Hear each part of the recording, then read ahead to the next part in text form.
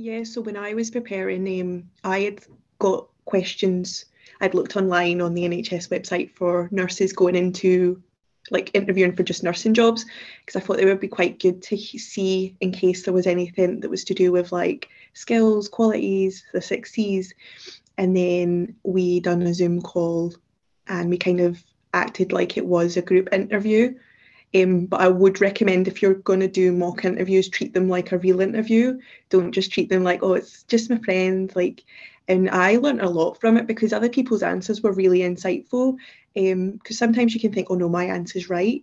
But when you hear someone else's, you're like, oh, that's actually quite good. And I think nursing is genuinely a lot of the time, it's like, that's great, your opinion's valid, but also there's this opinion. So I did find that very beneficial before the actual real group interviews, because I'd imagine not just the unis we interviewed for, I'd imagine that's quite common to do group interviews. So I would definitely group interviews, mock interviews, prepare your answers, and just be ready for curveballs. Yeah. What about yourself? How did you prepare, Gemma? I looked through the NMC codes of practice. Mhm. That was one of the things alongside obviously the 6Cs, but Yeah. I actually read quite a lot of that. I found writing it out also kind of getting your muscle memory to Yeah. remember what you were going to be saying, and being able to let that roll off the tongue because I knew that nerves were getting the better of me. I also find the one thing that I probably would recommend for that is at the start of the year when you are in class, ask questions. Push yourself to ask the questions, push yourself to question the questions, um, because that then builds up your confidence enough to be able to sit and have a conversation with your possible future. Um, don't be scared to ask because the lecturers in general are amazing. But also like all the swap staff as well, they're all really approachable. You can email them and things like that. And if you've got a question, just ask it. Yeah. I There's would. something called the STAR technique, and I don't know if you've heard of it before, Lauren. It's like an interview thing, Yeah. Mhm. and I swore by that when I was writing my personal statement. Um, and I learned that years ago when I was doing an interview, like an actual proper interview for a job. And I remember that was what I had used quite a lot of to be able to refer back to. And I felt like that did help also in the interviews as well.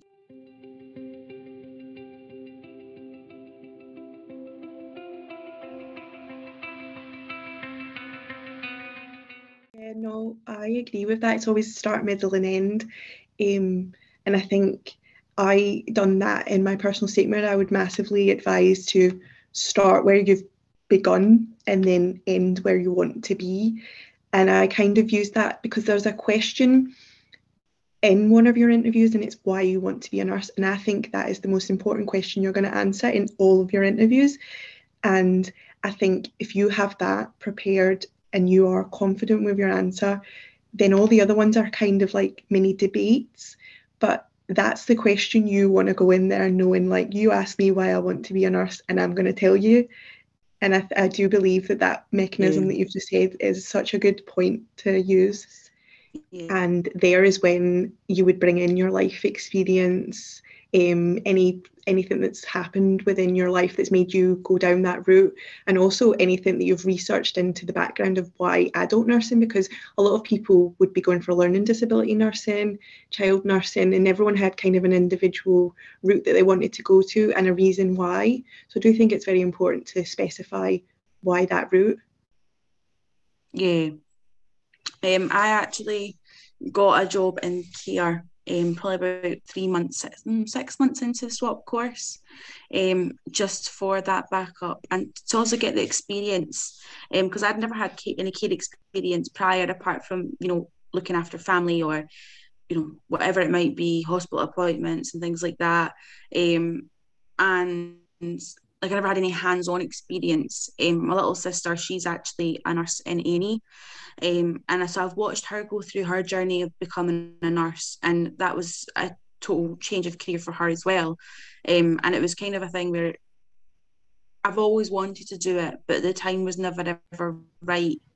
And I think it's important to us to understand that although the time isn't right, when you want to do it, it's important that you know that when the time is right, you can do it.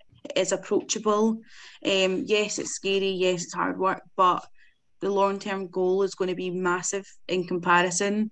And I, I would say that's definitely something that does definitely help, is that, you know, if you get a little bit of hands-on experience and you know a little bit about, you know, the job opportunities and things like that, and think about what you want to do when you do eventually qualify, whether it's adult, child, learning disability, mental health, think about where you want to be once you qualify, and have a look at job roles, things like that, things of what it entails, and kind of grow with that and have that in mind.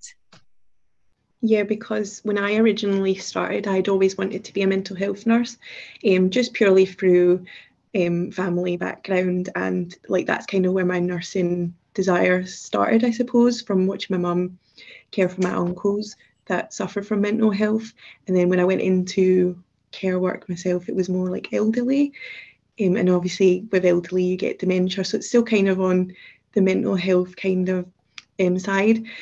But it wasn't until I started the course I actually researched more into like job prospects, career, and it actually swayed me to adult nursing, because adult nursing is more of like a platform where you can dive into all kind of nursing, because there's more jobs, so you're not like pigeonholed to one. I mean, don't get me wrong, every type of nursing is just as valued, but it was my own research that made me think, actually, Lauren, I think you'd be better off as adult, because then you can decide then later on if you want to go to adult nursing but with mental health, or if you want to be in with children, or so I think it is a good base to always research first before you think, oh, I just want to do that because that's just what I've seen.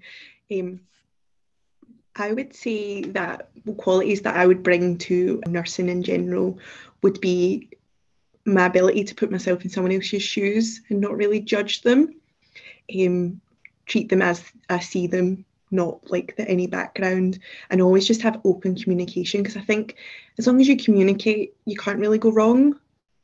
If someone's always aware of your intentions, I think, there'll always be the right intentions. I would also massively encourage to reach out to people within your class, because a lot of the time we're all feeling the same stresses, and we all became really close, and it was mainly because of the struggles. It's funny you don't reach out if you're fine, but you should just reach out. But everyone seems to reach out more when they're struggling. But I would just recommend finding your who you can bond with, and just always having that support, even if you're meeting up to go over your interview questions, answers, even if you want feedback. So I think a lot of us were really good at giving feedback, constructive feedback, and we were really good at taking it. I mean, the personal statements sometimes got a lot of feedback from them, and we were good at taking them, and I think you develop a lot from hearing where you could do better. I think it is nice to have positive feedback from other people, because I think sometimes you don't really, I mean, I know myself, I don't ever celebrate anything that I win at, even if it's a small win. This year I've really made a point of trying to, because you always think, oh no, but there's something else to complete next. But really we should slow down and celebrate everything we achieve. And I do think other people telling you, look, Lauren, you've done this, that and the other, and you come across this way, it is a positive, and it can make you feel better. And then you think, oh, actually I can sell myself. Yeah, I think back when we were writing, getting ready for interviews, and it was a case where there was a lesson or something like that where you had to sit in a group, and because by that point you kind of know each other a bit better than what you did because it's in the second block. I think that would have really actually helped, because for me, I mean, I was turning around to my partner and I was like, Andrew, what am I like as a person? Am I a good person? Am I okay? And he's like, no, you're the devil in disguise. No, he didn't actually say that. He's like, why are you asking me? But yeah, I think I do genuinely think that would be a great thing for any swap student or any student for Yeah. that matter, or anybody going on to look to go to university or any other, to be honest, anywhere in jobs, anything at all, it does really come in handy. Yeah. I find it really humbling actually, and I'm like, we like our group were really lucky that we were all very, very passionate about going into that. And I think we Mhm. really helped each other and nurtured each other in getting there. Um, so yeah, I definitely think it was quite important to have that. But I would definitely say to anyone that's at the stage we were at in Block 2, just keep pushing through, because you will Yep. see at the end of it, there is light at the end of the tunnel. Yeah, I would say, it, definitely keep pushing, but just remember to take a break. Don't sit for hours on Yes. end staring at a blank screen with mind fog. Don't do it. You're not going to get anywhere.